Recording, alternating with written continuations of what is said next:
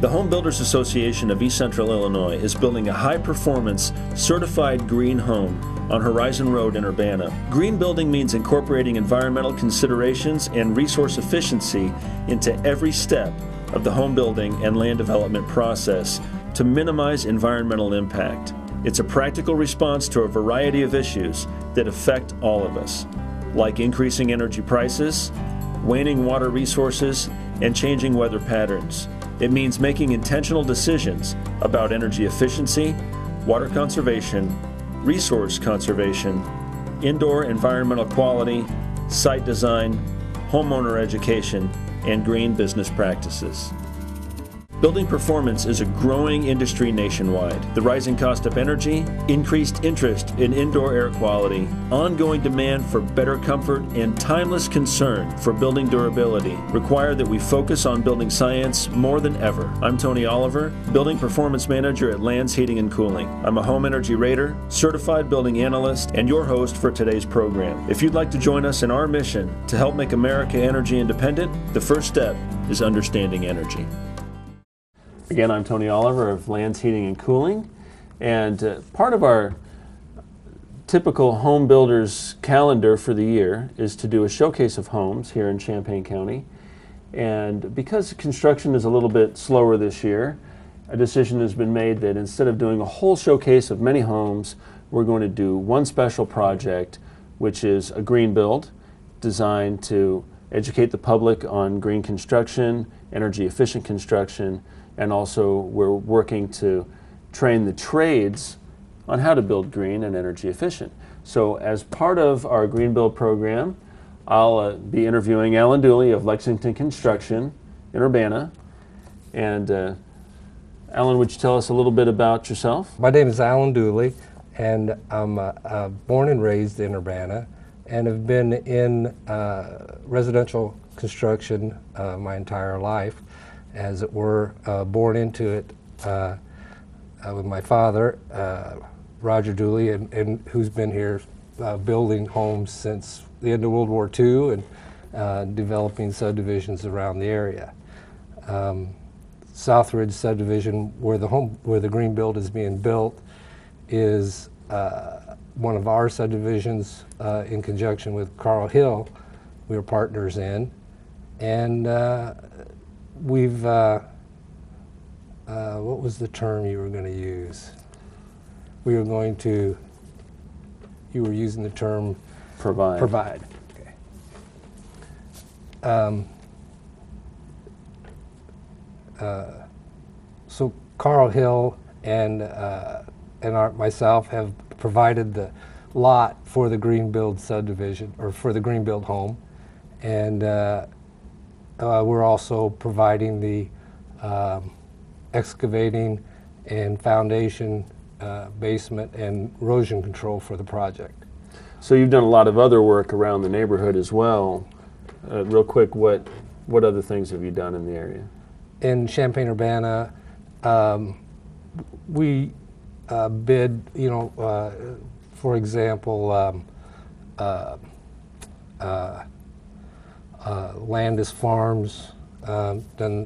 We've done phases of Landis Farms, phases of Somerset, phases of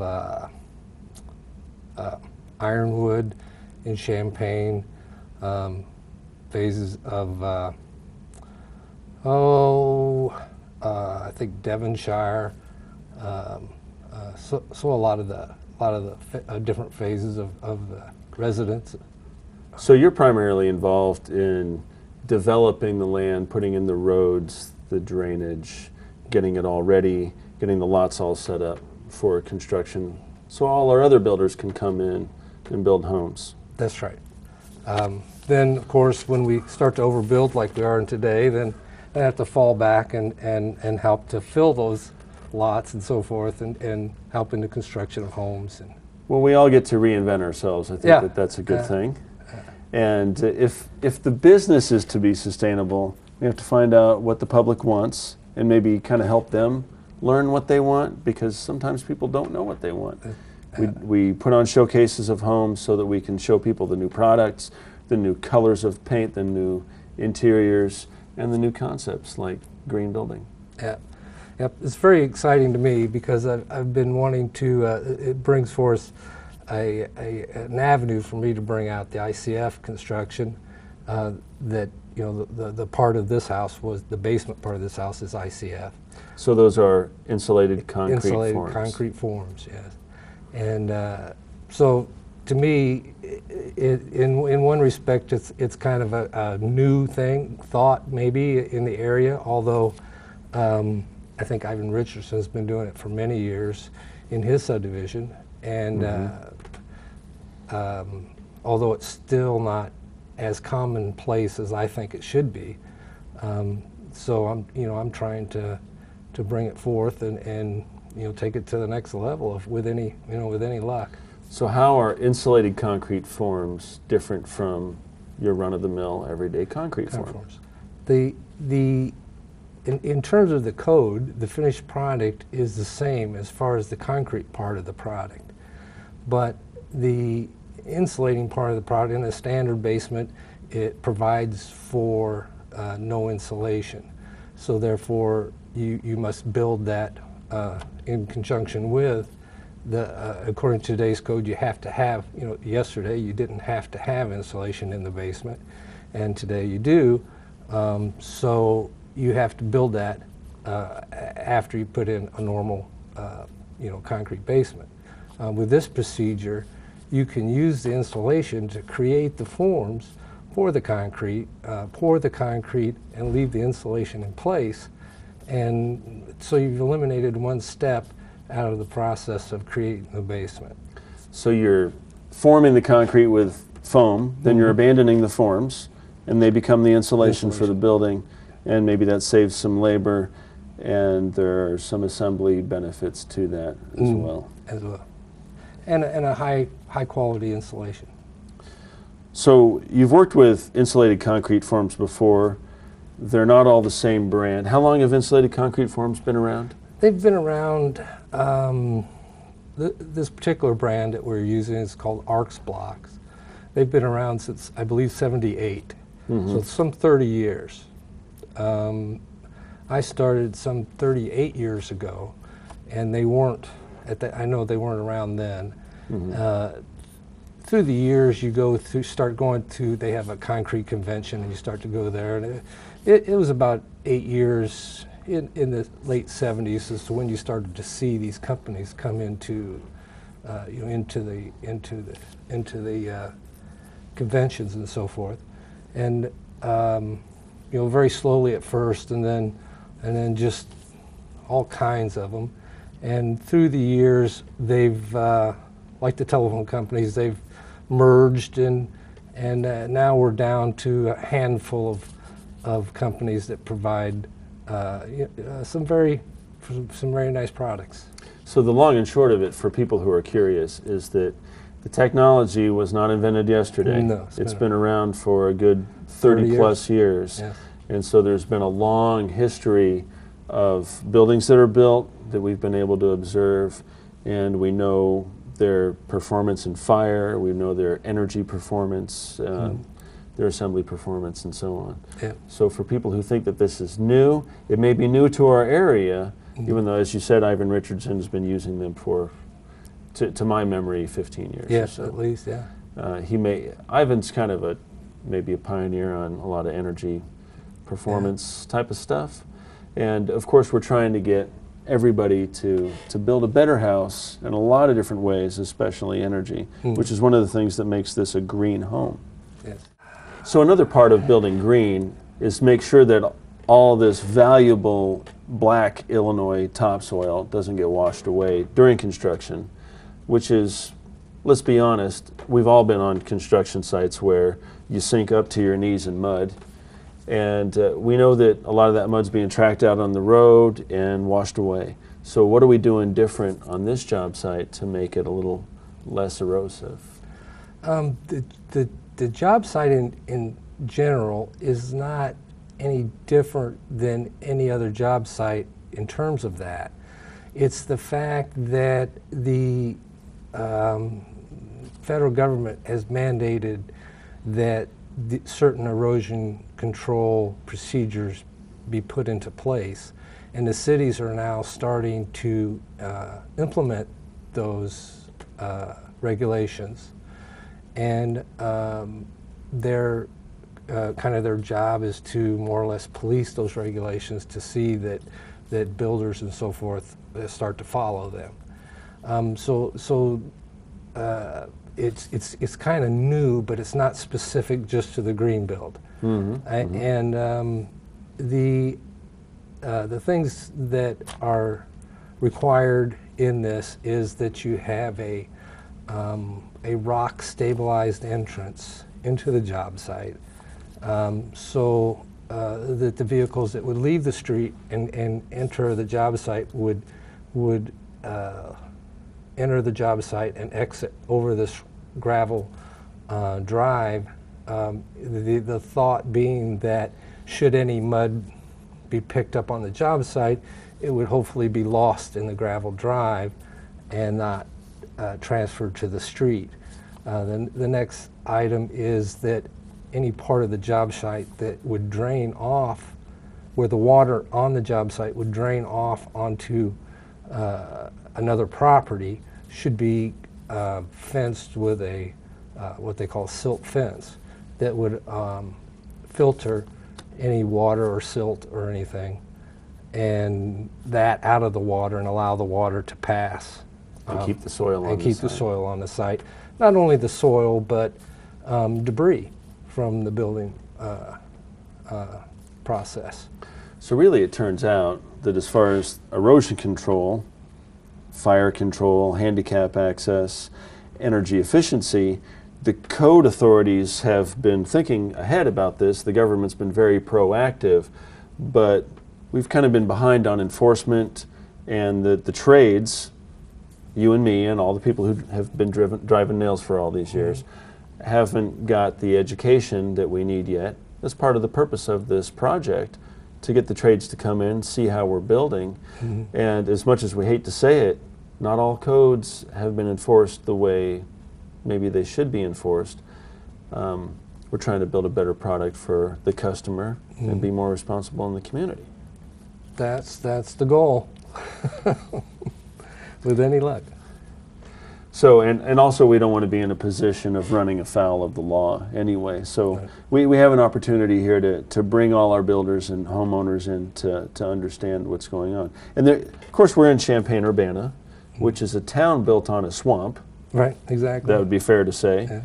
And so we've had a real history of flooding. A friend of mine at the university showed me a flood map of Champaign-Urbana, and almost the whole town is just red. And I don't know how Southridge looks on that map, I don't quite remember. But what kind of special provisions have been made for drainage here, and why is drainage so important? In terms of the subdivision, or? In terms of the subdivision and the site.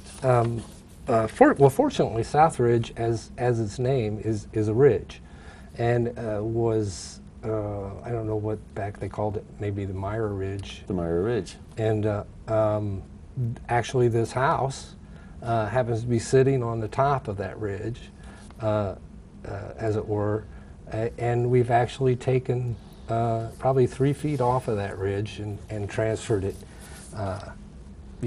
through to kind of level out the ridge to make it more level and so forth. But by the time to the east of the lot, it falls off this ridge quite dramatically, and probably, I'm thinking, some 20 feet in elevation and so forth. So the whole subdivision, in terms of controlling drainage and erosion, the whole subdivision drains, all its sewer systems and so forth go into a retention cell that is on the east side of this ridge, and go out into that retention cell, and then from there go into farther to the east through field tile, so the retention cells, which are now a common place for as you go to any subdivision in Champaign-Urbana, it's either going to have a lake, or they're going to have new subdivision. Yes, any Right. new subdivision within the last 15 years, maybe, I think. Yeah, 15, less than 20 years. Yeah, and they're going to have either what they call a dry detention, in which case it must drain out within 24 hours after the event, or it's going to be a wet detention, which would be the lakes and so forth that you see around town. So a dry detention releases the water to another waterway, and a wet detention evaporates it. No, it does the same thing. Wet detention does the same thing. It releases the same rate. The only difference is that the wet detention doesn't ever have to become dry. But in terms of how it detains this water and releases its water is the same. So a wet detention isn't holding that water for evaporation.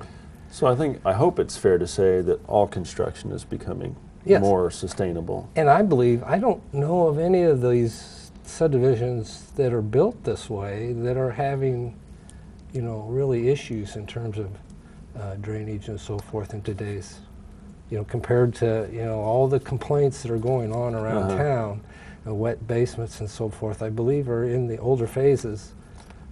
They are. So hopefully we can get all of that, those older developments fixed, because I think that people maybe didn't expect there to be so much development and there to be so much rainwater. Of course, when we pave an area, that's water that used to soak down into the ground, and now we're creating runs off. more runoff. So. And then what happens? It eventually all ends up in Louisiana. Yeah. So basically, an insulated concrete form, as you said before, is heavy gauge or very durable styrofoam that we use to form up the walls. We pour the concrete inside, and we abandon it in place. That's it. So this is the ARCS brand system. Product, and it's very similar in most ways to the other brands. Everybody's got their own bells and whistles. That's exactly right. But they all work kind of basically the same. They stack like Legos, don't they? Exactly. That's what everybody says. They stack like interlocking. Legos. They interlock. And the way they interlock is dependent upon the different brands have a little bit different locking mechanism. Different brands that have a little bit different dimension in terms of height. The thickness dimension is common, basically dictated by the codes, and the building industry is used to walls in 2-inch increments. And the energy code requires a certain amount of foam of foam on the inside and outside. So really not only I think the code is just insulation, really doesn't dictate inside or outside. I think it's just a certain amount. We'll get into that in another episode, because it turns out I did come back from code school just the other day. Oh, so good. I don't want to blow everybody's minds. But being such, I think this is twice as good as the codes. Oh, it is. I'm sure that it is. It's very, very near. Now, when I was, since you got to say that you've been in construction for 38 years, I've been building since as long as a guy my age can be building. And I'll be 40 here pretty soon, so over half my life. And I remember when insulated concrete forms pretty much came in one block. You had to take a back saw and cut a miter in it to do your corners. Oh, yes. So nowadays we've gotten a little more sophisticated. We have these corner blocks. So I don't know if you call this a right-handed corner or left-handed corner. Or left-handed corner. I'm not even sure either. But we have both. But have both in this particular brand. Some brands aren't dependent upon a left and a right, and that's because you can turn the block over.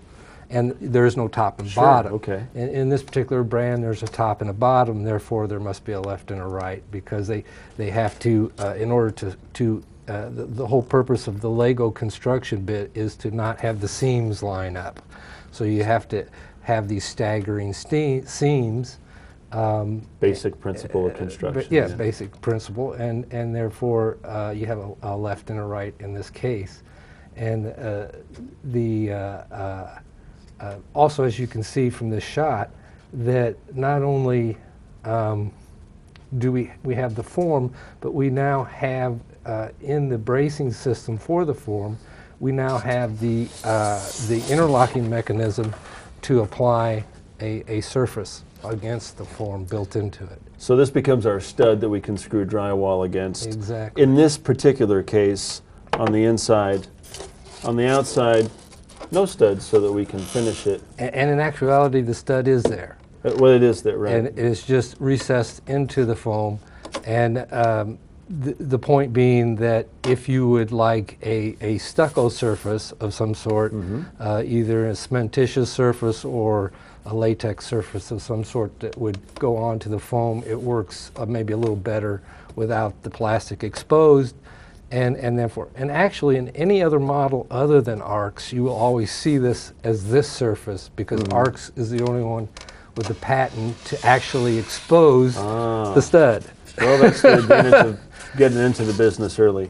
And then, of course, the webbing here is used to support reinforcing steel as well as to keep the two pieces of foam at a constant distance the way we want it to be. Exactly. So that's obviously your corner piece. Then the straight blocks are in the ARCS design. This is actually a 1-foot block, but ARCS's main block is a 16 and 3/4 inch. Now, this gives you the ability to achieve 8 foot 4 inches, so that you, in a normal basement, you would pour the footing and then the wall, and then you'd have 4 inches of floor, 4-inch slab, and then so your ceiling height then. In normal basement construction, the forms have always been 8 foot or 9 foot, and so your ceiling, you're either too short or too tall. Yeah, a little bit off. So in this particular model, you can achieve that true 8-foot clearance after the floor, or by adding this 1-foot block, you can get a 9-foot clearance. So one would hope that you can save a little bit of assembly time by using a taller block. A taller block and so forth. And different companies. I know Nudura has a 18-inch one, which gives them the 8-foot wall, and then they have a 1 foot to get the 9 foot, but then they're missing the 4 inches. So they all seem to have a 4-inch block that you can buy if you want to achieve that. So well, I guess you have to try to have a gimmick. Like I said, they all have their own different bells and whistles. They all have their own little thing. Another model is that you have just the styrofoam sheets, and you basically build the block. Right. It's here in town called Quad Lock, and there's a supplier here in town. Builder supplies those. ARCS is supplied here in town through Pro Build out of Tolono, and the other one here in town is what they call Fox Blocks. I think that you can get through Menards, which is very similar to an ARCS. So there's a quad block house just a block away from the Greenbelt, which is, by the way, is on Horizon in Southridge in Urbana. Yeah. So here, of course, we have our end block component here, so that when we get to anytime you have an end wall or something, it makes it quite handy to create that. Because of this the styrofoam effect and everything. There's just all kinds of things that you can do beyond the realm of just these blocks in terms of shaping these to your own unique shape and so forth to create, everything from, radius walls to whatever the imagination. and I may talk about it more at a later time, but really, an energy efficient home is probably going to be as simple as possible, not real chopped up. Right. The way some of the construction that we see is we try to keep it compact and simple. So not a lot of crazy stuff going on with this particular foundation. Yes. Pretty routine. Routine, and this block is an R22, just as it stands, poured with 6 inches of concrete in there. The manufacturer tries to say that this is an equivalent to an R40, and when you know, I don't know technically if this is true or not, but when you stand inside of one, it sure seems it. It's a very, the quietest home you'll ever get into, this as far as I've ever been in. And in terms of keeping the air filtration out, providing you don't put put the whole wall full of windows, you can't beat the product.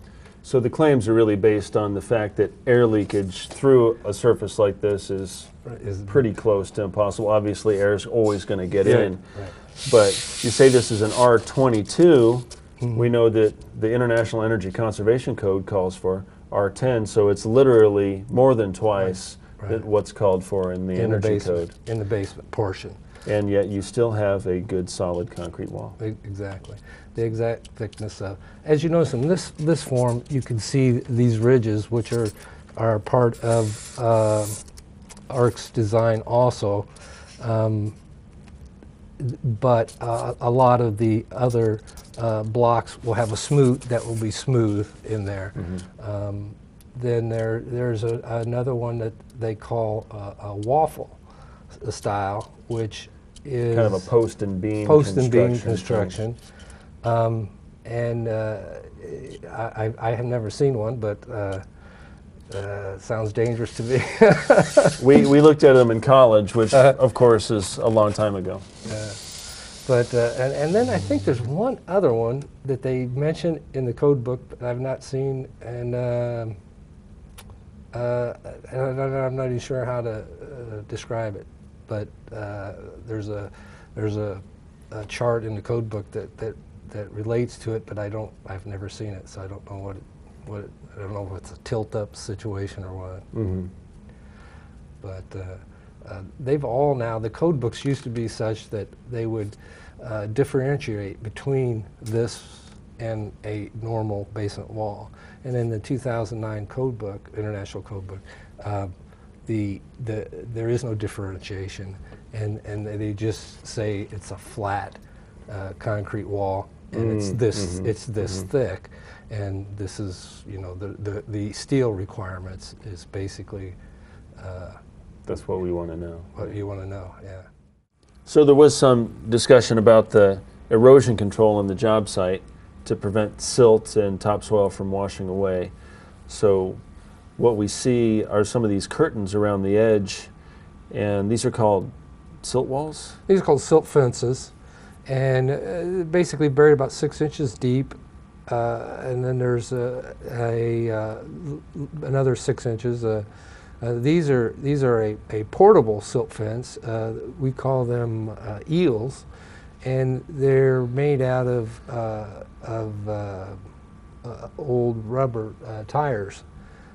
So they're a recycled material, and they can be moved so that and they don't have to be staked down because they're heavy enough. This is what's inside of them is the recycled chopped up tires, which makes them portable. Whereas the silt fences are not portable; they're dug into the ground and very hard to move once they're in there. Yeah, these animals are actually harder to move than they look, and they're awful heavy. Yeah, these are heavy. The advantage is that because they're heavy, you don't have to stake them down, where other portable devices are usually light, then you have to stake them down. So and bury them, of course. And bury them. So which becomes a whole big operation later on. And there's here's is where we're starting to form the basement, and this is how the ARC's block comes, you know, in bundles already stacked together, you know, placed on the footing. Those are an end cap.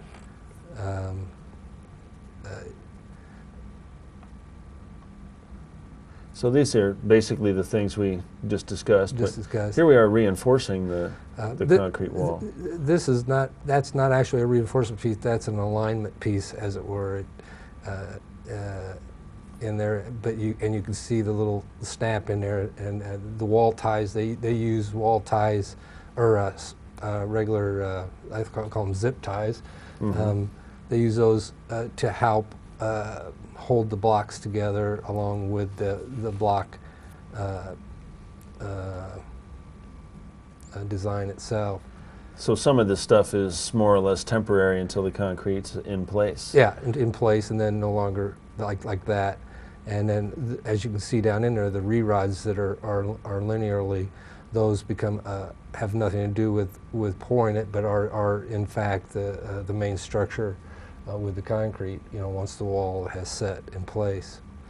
So Illinois is more seismic probably than people realize, and also we want to prevent cracking in this concrete, which is a major problem in concrete foundations if they're not reinforced properly. Yeah.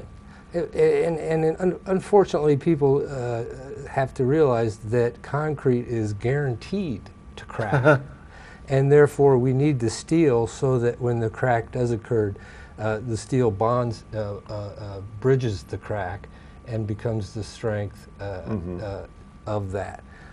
So to see a crack in concrete is normal, and but we want to prepare for that crack and provide the strength for it. But with this product, we can't use what we used to call 60-40 concrete, where you pour the stuff in, it goes 60 feet one way and 40 feet the other because there's so much water in it. We have to use a lower slump concrete per the manufacturer's specifications.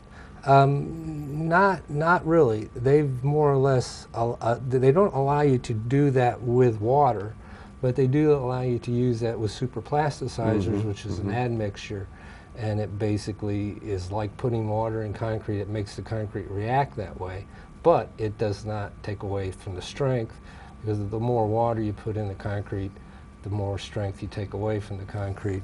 So with the superplasticizers, you can get that run, and you can get that filling the voids so that you don't have to use vibration to do that. But it is hard on the ICF blocks, and one of the drawbacks of most of the manufacturers is that you must pour the wall in lifts of not more than so many feet per hour type of deal, which is a little bit more stringent than if you were doing this with a normal concrete form. But in reality, there isn't much difference. By the time you're doing everything that's involved, it's not really taking any more time to pour it. You know, maybe an hour more than a normal wall. But it is most of the blocks. You have to be careful and not put too much concrete in, you know, vertically at a time. This particular construction required a jog wall. Here's the window buck that will be placed into the form, and concrete will be poured around it, and the window, in this case an egress window in the basement, those are the two egress windows for escape. Therefore, you know, you could put a bedroom there, and in this case, these are a pre-molded plastic that you cut to length for the desired dimension of the window, that is then put in, and you could screw to that plastic.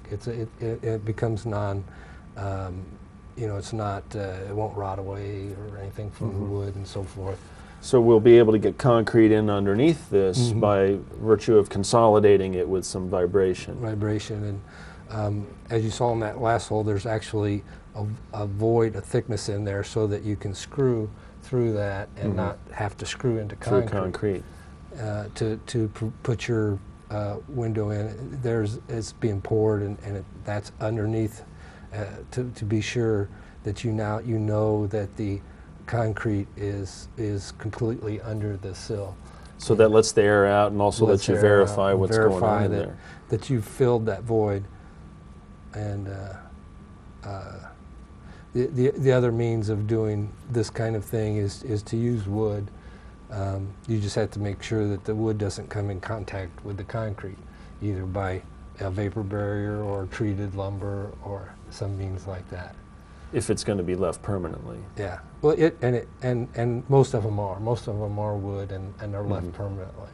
So when you assemble these foam blocks, of course, they could float away. They are foam. Yeah. So they have to be braced up, in some cases tied down, maybe not so much with this product.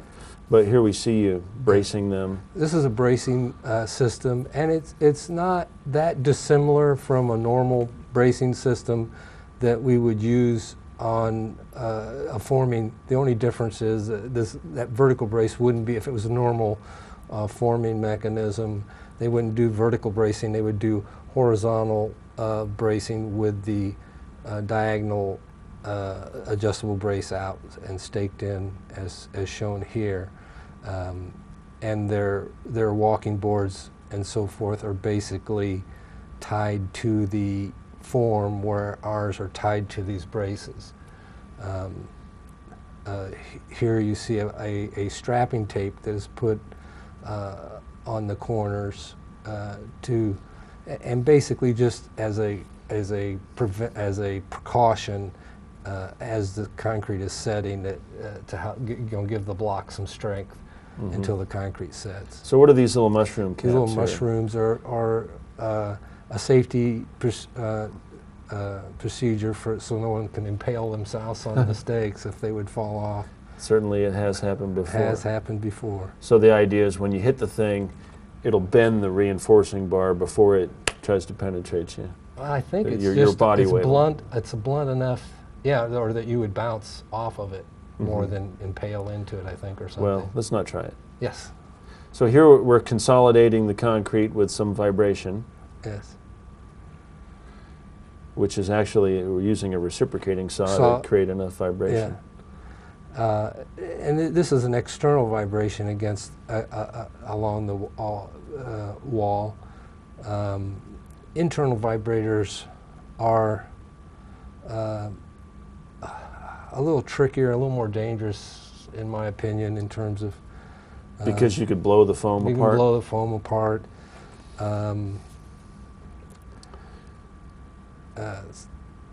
So to me, the external vibration is adequate. Sure, if you grab one of these vibrators, it feels like you're being shocked with 240 volts. For those who haven't tried it on a dare. But as you can see in the wall, there's both horizontal and vertical steel. The amount of vertical steel in today's construction just blows my mind compared to what we did years and years ago. We absolutely had no vertical steel whatsoever, and we'd only have a couple rows of horizontal steel, although we would pour a little bit thicker wall. Here, as you can see, that top block is a little bit different.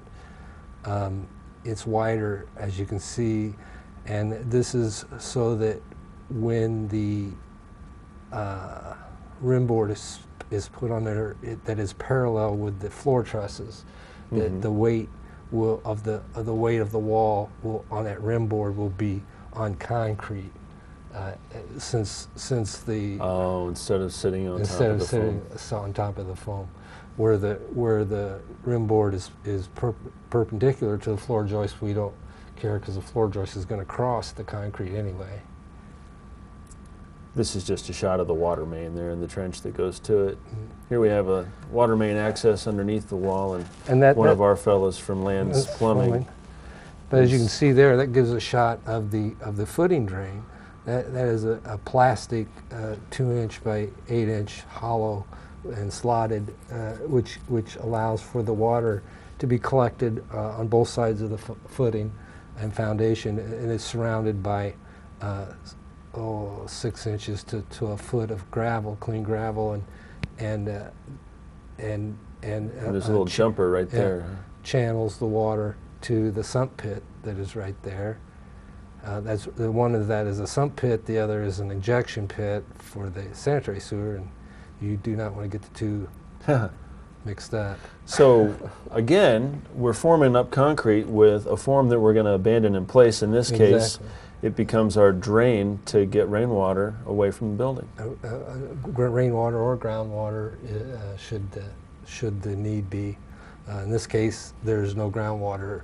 The only water that would ever get to that is from rainwater. So the ejector pit that we see going in, this is a sump pit, of course, but the other large plastic pit is for sanitary sewer? Sanitary sewer that would, so there must be at some point a bathroom in the basement. So the plumbing that would be under the floor of the basement would have to go into ejection pit. I believe maybe in both cities, but I think in Urbana, because of all the past problems with sewers backing up and so forth, they don't allow sewers to go under the There's the ejector pit now. Basement floors anymore, and so therefore we must pump that up to a height that like a trap, really. Yeah, like a trap type situation, and then therefore the sanitary sewer won't back up into anybody's basement anymore. So we've gotten to where now we're going to see them pouring the concrete floor. This is it the happens floor. to be I got there just as they were about done. And here they're doing it through a conveyor truck, so that the trucks don't have to leave the street. They're smoothing the concrete and doing what they call wet screed to screed the concrete off. So these guys work for Mayfield Construction? I understand, yes. And there you can see them pouring it through the chute there. Yeah. This looks like fun, doesn't it? Fun work. It's fun work. It will definitely keep you in shape. Yeah, I don't think people realize how heavy that stuff is when you're trying to rake it around. And nothing gets the stains out, does it? Of the concrete? So what's this piece of machinery? This is the trialing machine that, as the concrete sets, they will use this to smooth the surface of the concrete and close the surface so that it becomes kind of a polished effect. Does that prevent spalling later on? Or prevent the surface from cracking? It does nothing in terms of cracking. And in this case, there's no weather to speak of, so we don't really have to worry about a spalling effect in terms of weather. So it's just basically to seal the concrete off. Concrete's a porous material, so this would make it the least porous as possible, the smoothest, kind of like a on the tile, surface, sure. like a tile, smooth tile surface, to which you can then do anything you want. You can either leave it as the surface that it is, or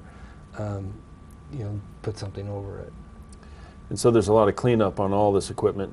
When the concrete truck leaves, it's got to be washed. When the conveyor leaves, it's got to be washed. And there's a lot of finishing work on the wall here too. This is unfortunately we didn't have the convenience of using the newer technology of the conveyor belts. In this case, this was done straight from the concrete trucks, kind of an old-fashioned way. But the accessibility to the wall was such that it was very convenient to do.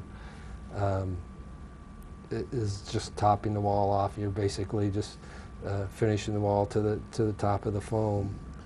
So what's this foam block that's right in front of us? There's a slug in there for a beam pocket.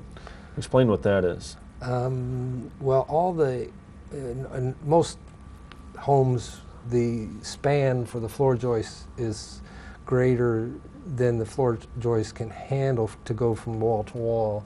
So there'll have to be some sort of supporting beam somewhere in the middle usually, or it could vary. In this case, I believe there are 2 different runs, I think, maybe 3.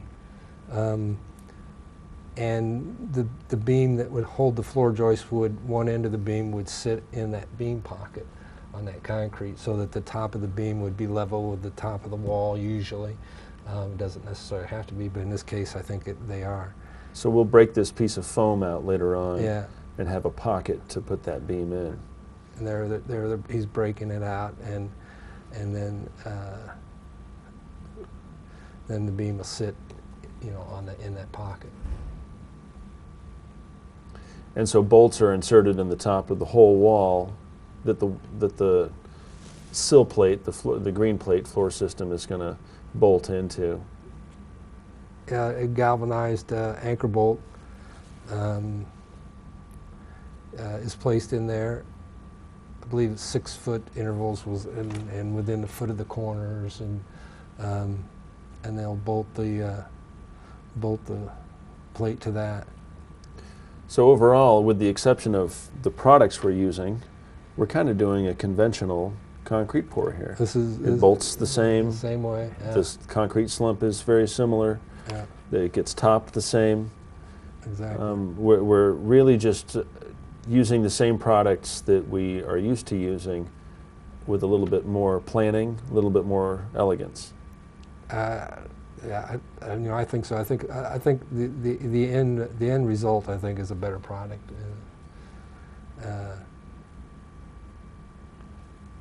So what's this that I'm looking at here? This is what I think we call it a dimple board, and there are some brackets that hold it, and you basically unroll it around from the top of the footing up, and screw it in place to the plastic strips that are in the foam block, and this becomes your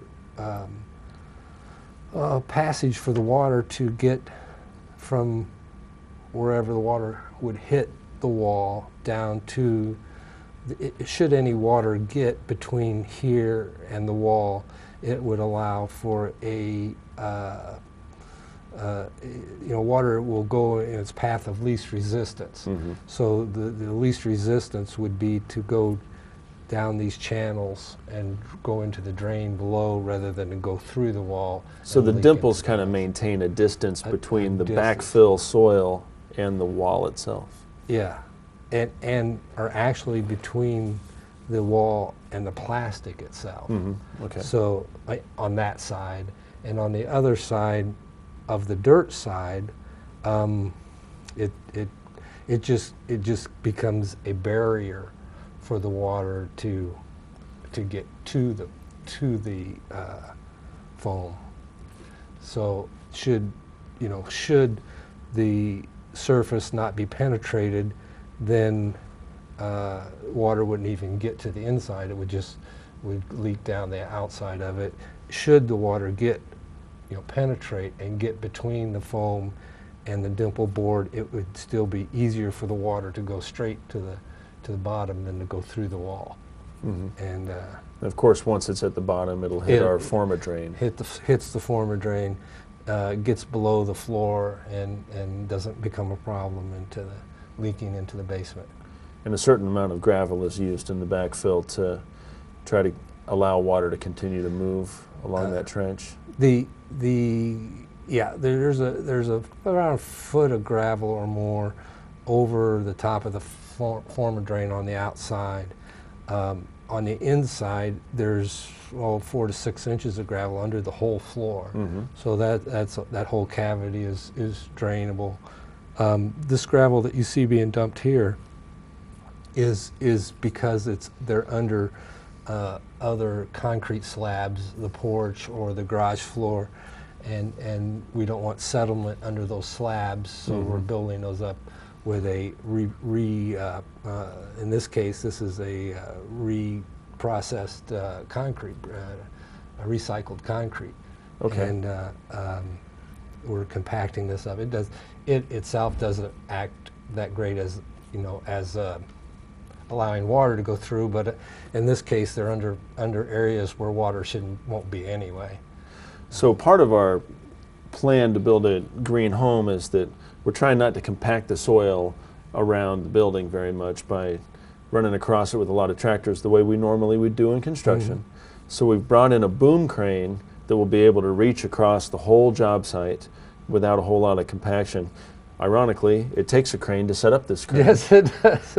But it's a pretty impressive piece of machinery. I've never worked with a boom crane this small, but it's pretty neat.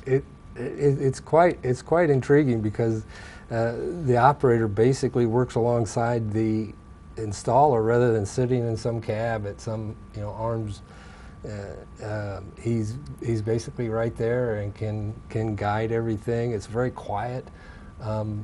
It you know, in this case, it's overkill for the job, but its concept is good in that you don't have these huge cranes running up and down the city streets all the time. I mean, this is going to stay there through the duration of the job rather than come to the job, you know, 5 to 10 times in the build process. It's going to just be there for the entire time and then leave. So there's no cab at all. Literally, it's remote controlled. There's a little remote control box that the operator uses throughout the operation. Yeah, it's quite interesting, and I'm sure they had fun. Right, and an enormous amount of weight to balance this thing out. Yeah, I think the weight itself was a semi-load of weight. But as you can see, I mean, if you've got a crane like that coming, you know, down the street every time you need to set something at the house. And we do drive them down the street most of the time. Very rarely are they on a truck. On a truck bed.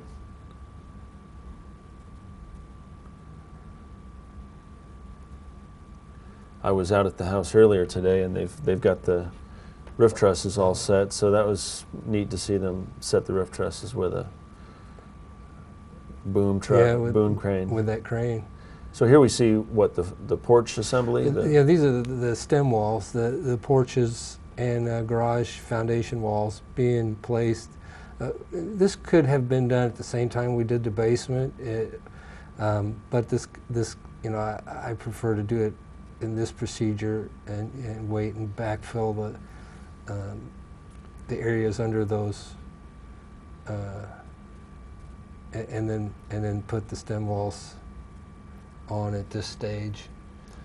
Also, an awful lot of rain when we were building. When we were building, you know, you don't have to have everything done at once, and it gives you more room to work around. We wouldn't have been able to pour the wall the conventional way. We would have had to have poured everything at one time. We would have had to have brought in a conveyor truck. And so you'll actually tie these stem walls to the foundation of the main house with some reinforcing bar that gets epoxied into the.